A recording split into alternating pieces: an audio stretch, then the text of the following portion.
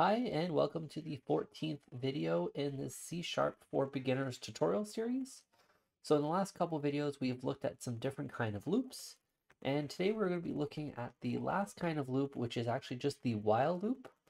So very similar to the do while loop, but this one will actually check the condition before entering the loop. Very similar to the for loop, how it always checks the condition before even going in. So let's actually go ahead and let's take a look at the while loop. So what we've noticed is with the do while loop, it always executes the code inside the block at least once, and then it kind of goes and checks the conditions and will start to loop. So the while loop is actually just written while, and then we have our condition, and then we have our open and closing curly brackets. So the while loop actually will check the condition before we go inside the loop. So let's actually do a little example here. So let's create a string, and we're just going to call it in,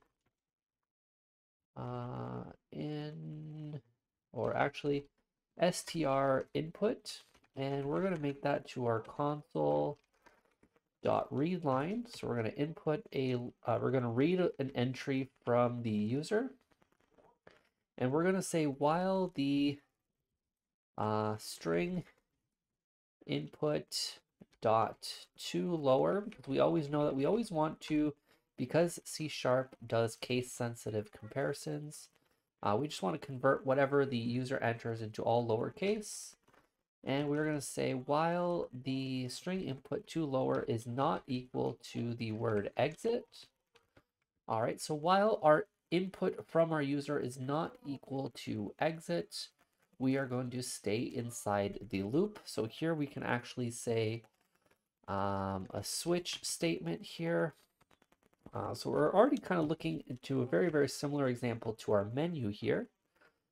And then here we're going to say our switch is going to be based on the string input to lower.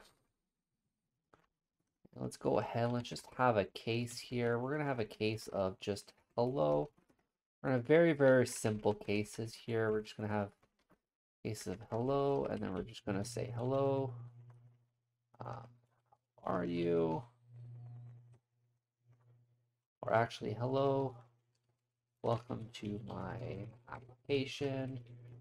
And then we're just going to break right after that. And let's do a case of who am I? Kind of like the classic command line, who am I? We're going to say console.write line. We're just going to reply to that is a great question. We're just going to do a very simple switch statement with some breaks here. And let's just go ahead and let's do a default. We're just going to say console.write line. Let's just say command not recognized. And perfect. And then we're just gonna have to break out of here. And then the only thing that we need to do actually is going to be, let's add another case here.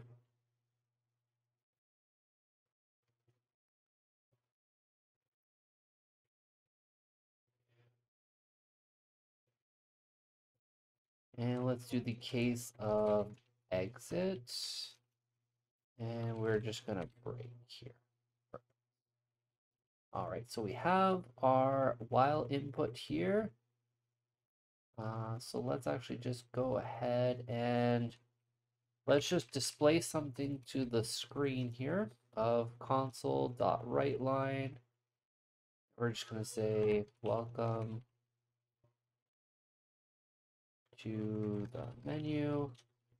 Enter hello or who am I or exit.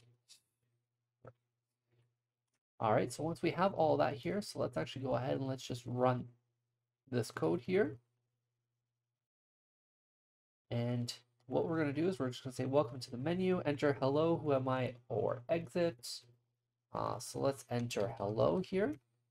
Now, as we can see, we've actually entered a infinite loop.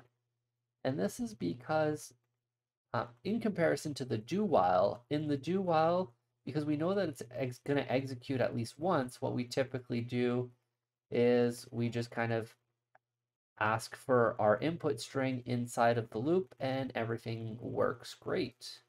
But the only thing that happens here is we actually always need to reprompt for our string here at the end. So this way we get a new entry, and then this way it can check again and again and again. So what we actually could do here is, in our old example, we needed that case exit, so this way the command not recognized would show up. But we actually don't need that in this situation because we are always rechecking it. So here we go. So let's actually try this again. So let's enter in the word hello. We get hello, welcome to my application. Who am I? That is a great question. And if we do exit, it exits out. We actually do not even see the command not recognized, even though exit is not an option here. And that is because in the do while loop, the way that the code would work, and we could set up the do while loop in a very similar way, but there's really no point in asking for some things if we already know that the code is going to execute once. But the way that this works is we grab our menu selection right before we go into the loop.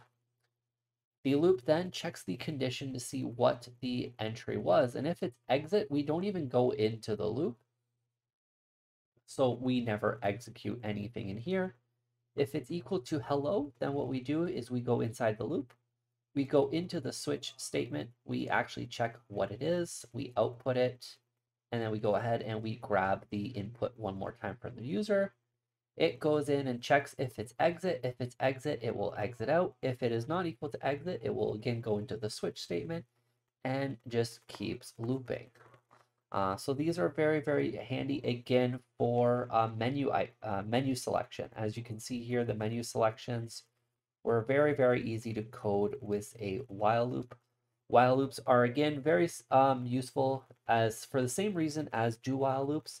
If you don't know the amount of iterations that someone's going to have to do, if you're reading in a file, if your increments are going to be potentially different steps, it's definitely very handy to use a do while loop or a while loop.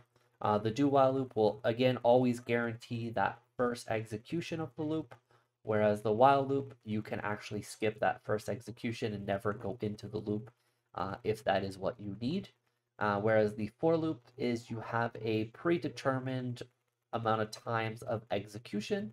And we will actually see in the next video in the series that we can actually use very similar to how we break out of a switch.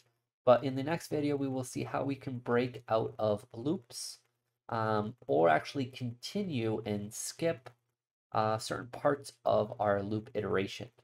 So be sure to stay tuned for that as well. If you guys have any comments or questions on this video, please let me know down in the comments section below. This is actually almost the end of the beginner series. We're almost done all the beginner topics, and then we're going to be looking at a little bit more intermediate topics with different kind of objects and classes and more object-oriented programming topics. So if you guys have any questions or comments, again, let me know in the comments below. If you guys have any questions regarding you guys would like to see a video on something, also let me know down in the comments below. Please hit that subscribe button and that like button, and also hit that notification bell to be notified when that next video comes out. And I will see you guys on the next video.